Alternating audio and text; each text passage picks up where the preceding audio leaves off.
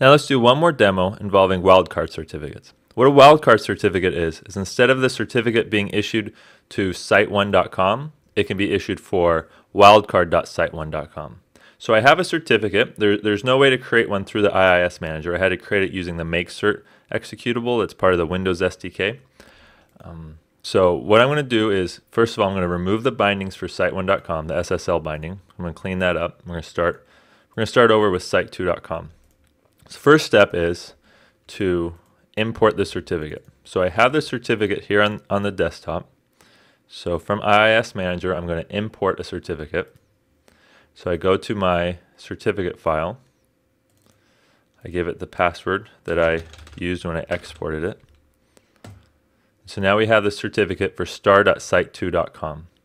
So now we can go to site2.com and add an SSL binding. So we're going to add a binding of HTTPS.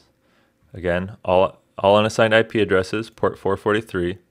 And we're going to select, we notice that right now the host name value is grayed out. We see when we select a wildcard certificate, the host name becomes available again. So now on this box, I can use this one wildcard certificate for as many sites as I want, as long as it's something.site2.com. So I'm going to do www.site2.com.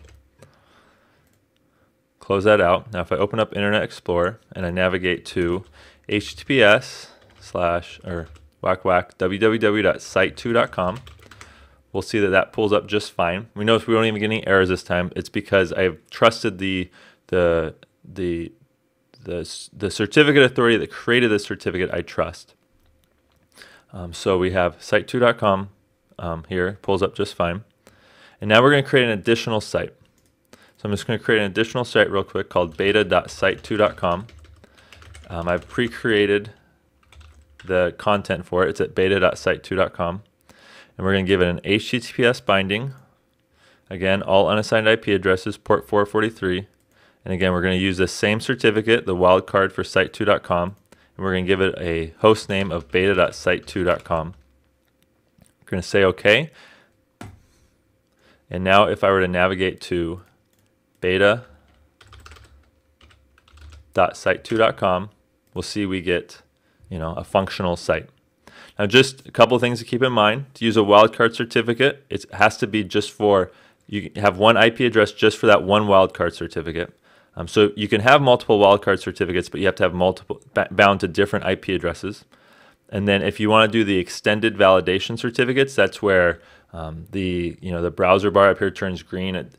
That's not available in wildcard certificates. And then only wildcard certificates are available from certain certificate authorities. So if you have a lot of subdomains that you want to use SSL certs for, wildcard certificate may be a smart choice there.